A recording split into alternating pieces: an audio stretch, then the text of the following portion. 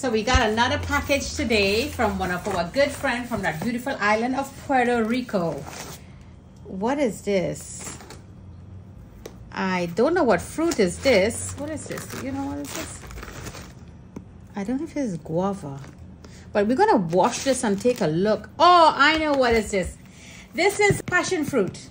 Yep, this is some passion fruit here. Let's take a look again. Okay, so you all know what is this. This is guayabana or soursop. I'm forgetting. What's wrong with me? I'm an island girl, you know. More passion fruit. These are very big, strange looking passion fruit. I know the yellow looking one and that lovely. Oh, look, another one. Oh my goodness, this one is soft. This one is ready to be eaten now. More passion fruit and more passion fruit. These are some huge passion fruit. Wow, so we got some lovely fruits here and I can't wait to make juices and to eat this lovely thing fresh. And I want to say thank you very much to my lovely foodie over in Puerto Rico, Vicente. Thank you so much. And I'm going to indulge into this right now. This one is ripe and this one is super ripe. So I'm going to cut into this and you could just enjoy this. As it is, you could make juice with it. You could make ice cream with it. I do have a video on the page where I made some ice cream with this. So foodies, I give this a good wash and I cut it. I just cut the top and I rip it open. Look at that goodness. Look how beautiful this is. And this is the gut or the meat or the pulp, whatever name you know it as. Oh, wow. It is so sweet. I love this fruit just as it is. Absolutely sweet. Delicious. I can't wait to wash this one now and try it. But I'll try it another day. I don't want to ruin the taste in my mouth from the soursop. The passion fruit is another story. Let me just devour this. I love it. Foodies, our lovely passion fruits is 2 days old and I like to leave them outside of the refrigerator.